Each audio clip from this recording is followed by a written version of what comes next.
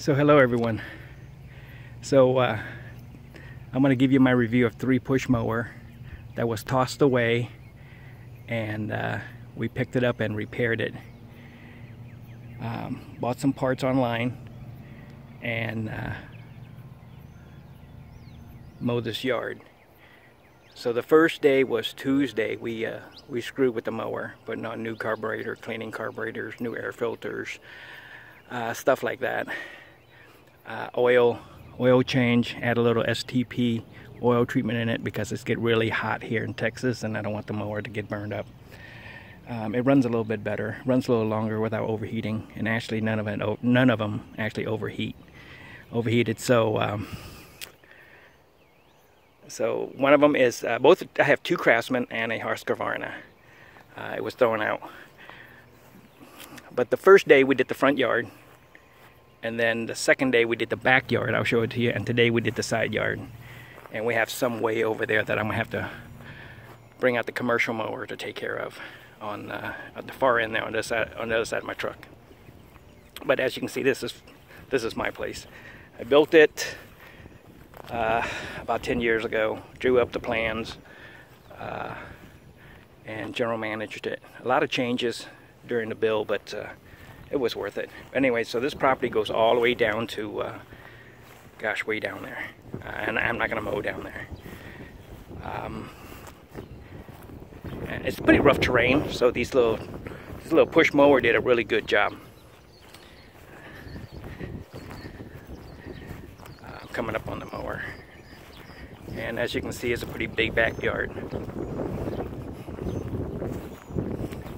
A lot of sand, so it's hard on the blade. Actually, the blades was all rusty, so the sand kind of polished them up. So that was a good deal.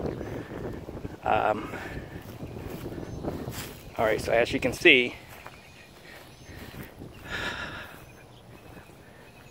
you see that all the way to the tall grass over there. Now, keep in mind, these grass was pretty tall when I started mowing. They were about this. Some of them was about this tall here, but this is kind of like a switchgrass. Oh, there's a mushroom right there. See it? But this, the switchgrass here, it's not too bad to go through. You know, if you mow it low, so it's pretty hard to cut. But if you didn't mow it that low, then it's not that bad. But a lot of this is coastal Bermuda, and we tried other grass in here. Centipede. Now, centipede's too expensive. It needs a lot of water. St. Augustine. Is a wide blade grass, so it requires a lot of water. So we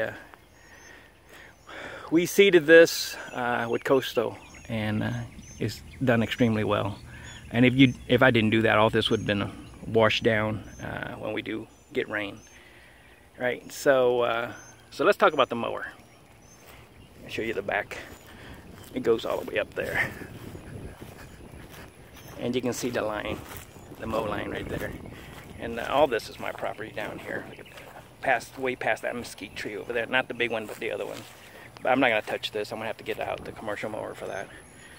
But anyways, alright, let's talk about the mowers. I lost an oak tree a few years back. It was a gorgeous tree too. It's like this one right here. Alright, so the first one that I got was this Husqvarna, and the gentleman gave it to me, this Husqvarna. I'm sorry, I didn't see that.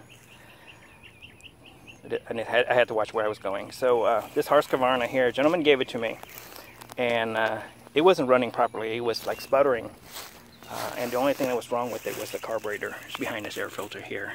And he took it into the shop, and the guy, all he did was he turned on the choke, put a screw in that hole, and kept the choke open, and keep the choke open, and the thing ran. But after a while it didn't run, so he gave it to me, and all we did was re-tap the screw in the carburetor and bolt it in. It was just sucking air.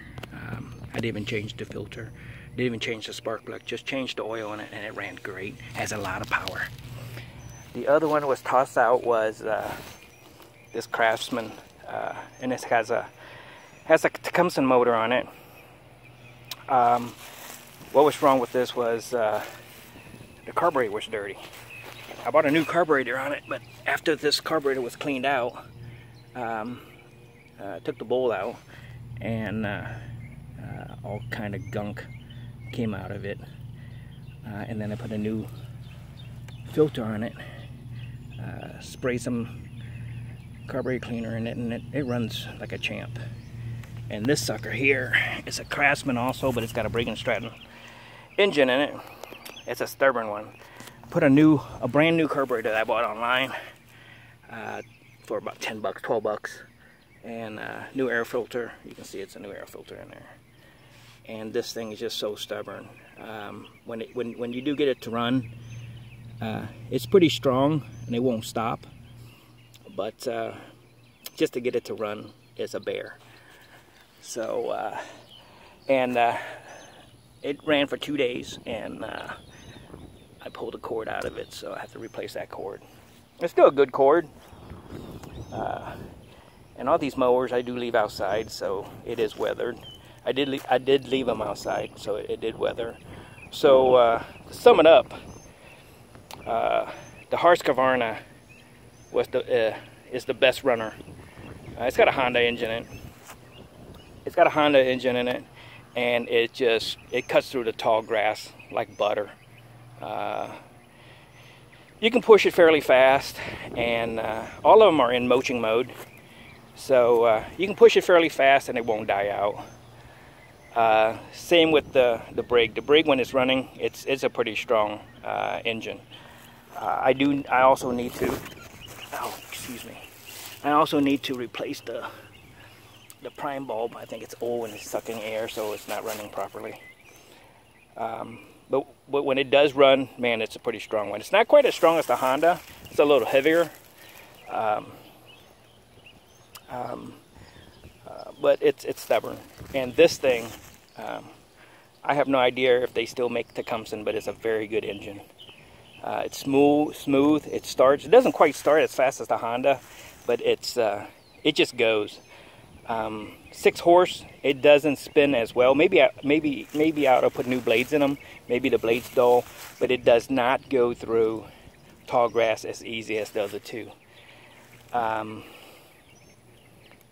This one, it does sputter out. It doesn't. It does not act like it's that strong. It runs, but when you go through tall grass, you have to go slow. So to sum it up, you know, I have no idea why people throw these things out. They run forever if you just change the oil, and the biggest problem is the carburetor. Keep your oil change and keep your carburetor clean.